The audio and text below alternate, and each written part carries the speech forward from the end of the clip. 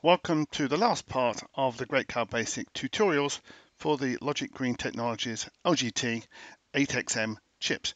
This is the last of the videos of specific tutorials. I might do others on subcomponents as requested, but this is a summary.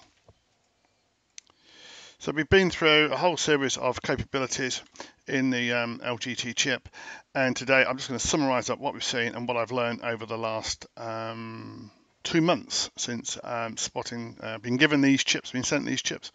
So we've been looking at two boards, nano board and a Uno style board. I'm careful how I say that because it's not an Uno.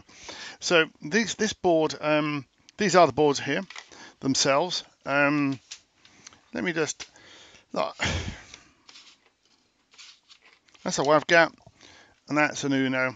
They are pretty similar things, okay? Let me just put them side by side. They're pretty similar. That's a better way. They have the same connections. I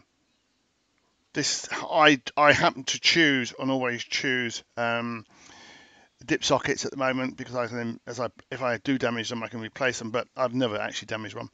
The WAV-gap's got a few more inputs and outputs, but they're readily available and they're darn sight cheaper than the Uno board, okay? A lot cheaper. This is the nano board. I don't have a nano board. I use these smaller versions, but you know, they're very similar. This has a USB connector. This does not, etc. But you know, they're the same thing. You know, these have the same chip in the center core there, and they program pretty well, both of them. But what have I been using in the past is an important to look at. This is a microchip, and it's an MP Lab Express board. It's a 16F. Without even looking, it's a 15376, and I've been using this extensively over the last few years. I got sent about 30 of them by Microchip for a major project I was working on for a robot, and it works quite well. However, I will be replacing that with this because this LGT has some benefits that I can not get from this particular board. So let's have a look at what we've learned and what we've seen and what you're going to get as a summary. So what I'll do is I'll deliver up the PowerPoints. I'll put them up as PDFs and PowerPoints, and I'll pop those up in GitHub for us, so that you can play with them, use them as you see fit. I'll do PDFs because most people don't actually have PowerPoint. I'll put all the demonstrations in GitHub, and they'll be in the distribution as well. The LGT SDK builder, I've only published one video on it. I've already got a handful of requests. How I set it up, I will package that up and put that in GitHub as well. The videos, I've posted these on YouTube. Follow and like. If you don't follow, there's just no point, okay? I don't know what's happening. If you don't comment, if you don't like, there's just no point. So please follow and like, and I'll put that at the bottom as well. I'll put a load of URLs, and I'll put more URLs in GitHub as I'm required and asked. And for the actual software I've been using, the distribution, is up on SourceForge, and I'll put that as a URL. But you just need to make sure that you get a later version, because everything I've shown you is as a result I've been sent these boards, and I've made major changes to the compiler as part of the project to get this operational. So what have I learned? Okay, and I'm sharing my insights with you. So I've got a comparison here. I've got a table on the left-hand side. You can see a set of criteria from frequency down to native programming interface, and I've got the two chips. I've got basically. Let me put these side by side. I'm comparing one of these versus one of those effectively. The differences. So, and I've gone through the things that I found, and I can then talk you through what's changed. So, frequency, LGT has got a much larger range of frequencies available to you. However, the ATME, it does go a tad slower, and it does operate down to slower frequencies. even on the internal clock, it operates a bit slower, the Amiga. Now the difference there is that the LGT claims to be a calibrated, an accurately calibrated internal oscillator, whereas the Amiga is up to 10% errors.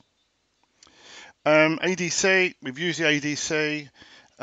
As we've used the frequencies, to be quite frank, we've used the ADC. There are two differences here. These are 12-bit ADCs, and there's a differential capability, which I haven't shown you, but is readily available, and that makes it quite interesting, so that you can actually use a differential ADC. In the demonstrations that are up on GitHub, it shows you how to use the DAC. The DAC is quite interesting. It's an 8-bit programmable DAC, and of course the Amiga doesn't have one. Operating voltage, you can operate these things right the way down, especially this one. I have tested that. I've tested this little baby, this little one here, the little Nano. I've run that down to 1.8 volts, and it operates absolutely perfectly. I can see no issues with it. USR, 2 channels on the LGT and only 1 out on the AT Amiga. If I've made any of this incorrect, just let me know. I'm not a genius. The big difference there is that you can obviously use software on the AT Amiga or in the LGT, so you could have many different combinations of USR using hardware and software.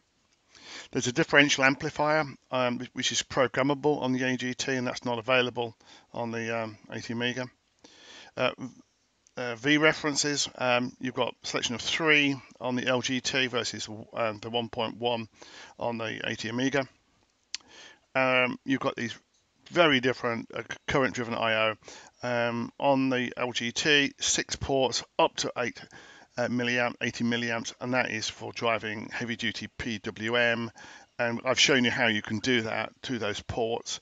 You've got to turn them on, okay, right? Make sure that you know what you're doing, but you don't get that capability on the AT Amiga. EEPROM, big difference. Okay, so if you use on the AT Amiga, you get 2K of EEPROM. If you want 2K of EEPROM on a LGT, you're consuming program memory. Now, one thing that I am not sure of the impact of is how does that work when you've got the Opti bootloader for the Arduino. I have no idea how it works, okay? So, someone's got to do a piece of work to figure out if you have 2K of EEPROM on an LGT, does the bootloader still work? I think it does. I don't know where it sits in memory, okay? So it just needs to have a little bit of work. But overall, your program memory is reduced if you have EEPROM on the LGT. LGT also has a unique ID. In Great Cow Basic, there is a GUID. You can get the GUID, it's very easy. And there is no such capability out on the AT Amiga. Now, that's quite useful if you want to do some encoding or you want to check your licenses, etc. Okay, now I'm not getting into the design or the manufacturer principles of these chips, but one would hope that those are unique. The form is a 32-bit, a 32-pin device with the AT Amiga. Quite clearly, I've shown you a 32-pin device on the LGT, but it's actually available as a 40, 32, and a 20, and that gives you great capabilities for your projects. So the board that I have been using in the past is this 16F board as a small PIC. That has been a 40-pin device. I can now move over to a 40-pin LGT. Programming interface is very different. With the AT Amiga, you can use a SPI readily available, and on the LGT it's called SWD, and I'll come on to that in a moment, okay? Because most of you will use bootloaders, so you don't even know about that, okay? Now, I do, because I managed to blow away the bootloader quite early on during the development. So things that have changed that needed to be changed to support this chip is obviously all the internal oscillator stuff is very different. The ADC is different. So these are changes I had to make to the programs. USR needed updating and changing, DAC support, VREF support, EEPROM support, unique ID support, SPI support, I2C support. I mean, there were lots of changes, and because I did those changes for all the compiler, I happen to know it. So it's not like with other tool chains, I just happen to do all these. That's not true. I did it with somebody else. I did it with Frank Stein over in Germany. We worked together to do this, so I lied, okay? Let's move on through the comparison. And so in terms of other comparisons, I just want to go through performance through to programming again. Performance. If you have a baseline, I'm going to assume a baseline is just the board as it stands, as I got it here. By the way, I have a strap on here just so you know. Look, so this board, this is a WAVGAT. I'm just going to talk about the internal oscillator, and on so I get max speed, okay, max frequency, and on the Uno, the external oscillator max speed, okay, just the maximum speed, all right. I just use as a baseline, and anything I do, the LGT is 100% faster. I mean, there's absolutely no doubt it is 100% faster because of the frequency. However, SPI, it's blindingly fast. It's 400% faster. It is a very different SPI interface. With changes into the libraries, low-level SPI libraries, you can make this really haul. Okay, it will really go very fast. The SPI libraries, and we've seen that demonstrated in some of the graphics, GLCD. Whilst the I2C is different, slightly different, it is the same in terms of overall performance. EEPROM, I've mentioned that, and then this bootloader and programmer stuff. It's like, why did the Opti bootloader select a different BPS from the AT Amiga? I mean, it's just like, why would you do this? I was very confused, and I genuinely am confused why someone has said, oh, okay, we'll have the same type of bootloader, but we use a different BPS. So when you're using the LGT, it's 57K, and when you're using the AT Amiga, it's 115K. It's just very strange. And finally, there is a big difference in terms of the bootloader. If you want to program these chips natively, you don't need to use the bootloader, especially on this. You don't need the bootloader, to be quite frank. You don't need the risk of having the bootloader there. You're going to have to sort out a programmer. You need to use the STK bootloader programmer, or get the programmer from Logic Green. I've been using an Uno as a programmer, STK emulator, but you're going to have to sort something out. It's not the same. You'll sit there for a few hours trying to figure that one out, but I would just use the Arduino as a programmer, STK emulator. And of course, with the AT Amiga, you got many options, and even a PIC kit too.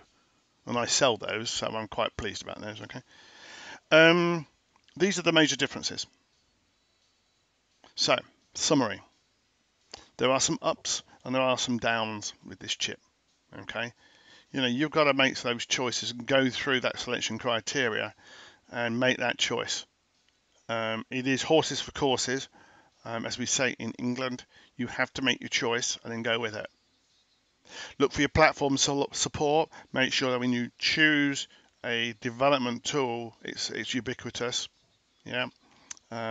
Obviously, we've seen 3 of them this week. There may be others. I am not aware of any others, but just make sure that you can support it. And then there is the completeness and scope of that solution to make sure that it meets your requirements. Do not assume because you can do it on an Uno, you can do it on a LGT. That will not be the case, okay? Because not all the libraries have been ported. This WAVGAT, this chipset, the LGT, sorry, is twice as fast. I would be very surprised if SPI does not cause a problem as these things go forward. Great Cow Basic, I've resolved it, okay? I know what I've done, okay? And we have a very closed development community. In terms of Arduino, I think there can be more issues down the line, but time will tell. I know that if I take an AT Amiga code, It is not compatible with the LGT. It is not compatible. Somebody said on the web that it's 99% compatible. Well, I can tell you what the 1% is. I've listed them in this presentation. It's different in terms of memory, performance, SPI, I2C, ADC, serial. If that's 1% of a chip, I would be genuinely surprised. But you cannot take and trust that you can develop on a mega and port straight across. It may not be that simple. You will have to do much more regression testing, especially if you do not know the development tool in detail, and it's what's the correct term I'm looking for here, and it's how long it's been supporting that particular chip. New developments will need greater testing. And then there is support. Where do you go to get support? To be quite frank, I have been trying to engage and have engaged with Logic Green Technologies in China. It's extremely hard. I would not expect anyone to have a great amount of success with the LGT SDK Builder tool. It is an interesting tool, but you're not going to get very much support for it. Great Cloud Basic, I mentioned you can get that from a very focused forum, and for Arduino, there are thousands of forums out there where you get a myriad of advice, which is, for me, just as confusing as getting any advice. So I wanted to share with you a set of tutorials on the LGT chipset. I think I've done that. I will post more videos that are explicit around the usage, but I really hope you've enjoyed this. And if you have, please post, okay? I'll be very, very grateful. As a summary, enjoy these chips. They are fun. They are a real competitor to the existing marketplace. Enjoy.